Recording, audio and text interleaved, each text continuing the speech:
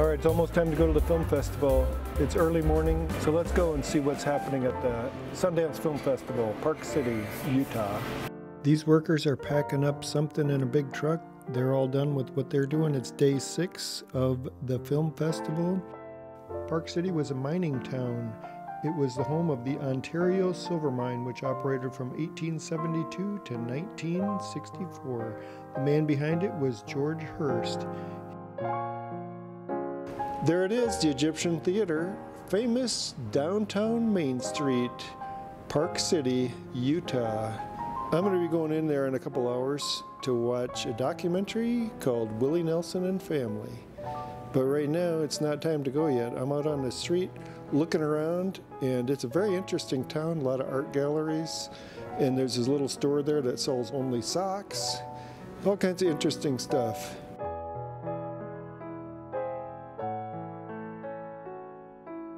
Right now I'm just down the street from the Egyptian Theater. It's about 2.5 hours until the movie starts. So I just went and got myself a nice cup of hot cocoa. I'm gonna relax in here a little bit. And it's a beautiful day. I'm looking out the window and up on the mountain. When I got here, the sun wasn't up yet. And now the sun is shining on the mountain and I can see ski tracks. People have been skiing right up there, just right behind Main Street. So there we are. And this is a little place called Java Cow. It's a little gift shop and coffee shop. And they have a claim to fame that Banksy was here and got himself a coffee in 2010. And the film festival has been in Park City since 1981. The name originally was the Utah U.S. Film Festival. It started in Salt Lake City, and it changed the name in 1984 to the Sundance Film Festival. All right, we're outside the Egyptian Theater, and who do we have here? We have a volunteer. Please introduce yourself. Yeah, my name is Richard Thorham.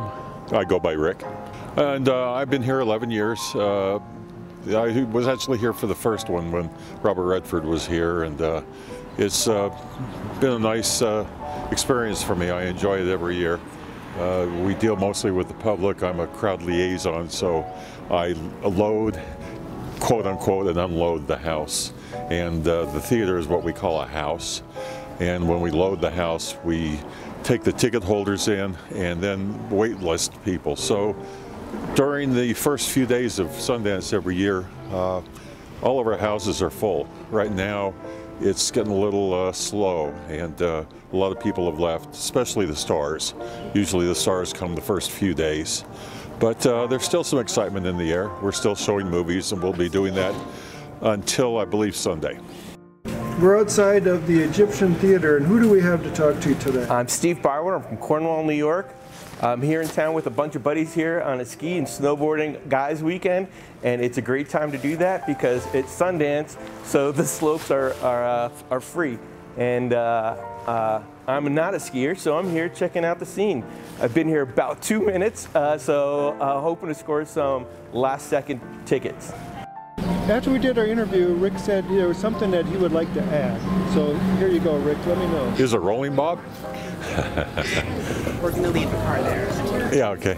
Yeah, the other day we had a problem with one of the movies here. Actually, it was a panel discussion, and the public was waiting out here for an hour in the snow and the cold, and I was impressed because I didn't get one complaint from them. And again, they were standing out here. They should have been inside the movie theater, but they were out here.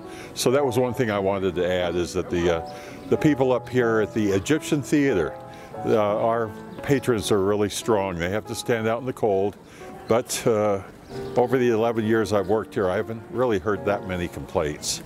A little thing that I wanted to add was, you know, unfortunately with the mass shootings, which breaks my heart, really breaks my heart, especially when children are killed in a schoolroom, for God's sakes.